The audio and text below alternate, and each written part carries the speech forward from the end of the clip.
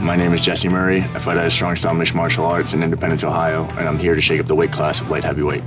I went to school at the University of Toledo. I got my Bachelor's of Business Administration in a focus of information systems, and I am an EDI consultant. What I do is systematic problem solving to find how to take one person's information and make it match a different company's information. I like figuring out how you take part A and make it fit to part B, and that's what I do with fighting.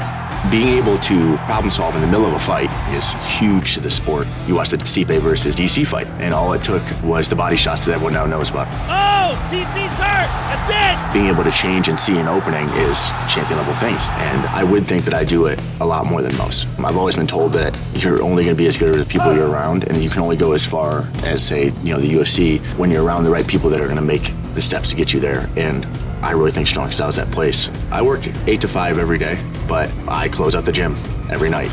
Literally, the lights turn off, I get in the shower and I leave. I literally used to drive 2 hours to come get beat up and get better against Stipe and then drive home. Ever since my first fight, I've had a dream to really push this to the highest limit. I felt as though I was good enough to evolve into what could be a UFC fighter, and I'm here to prove that I did. My name is Caio Borralho. I'm 28 years of age. I'm fighting out of Combat Club Fighting Nerds, and my goal is to get the contract this time.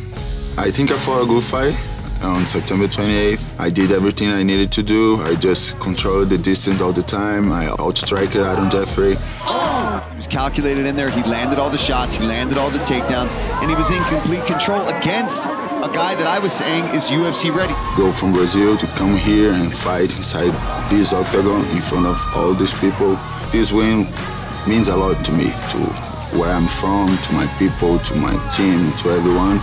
But I think I got too comfortable with this because I knew I got the 2 first rounds. I lost some opportunities inside the fight to get the finish, but I thought I was going to get the contract.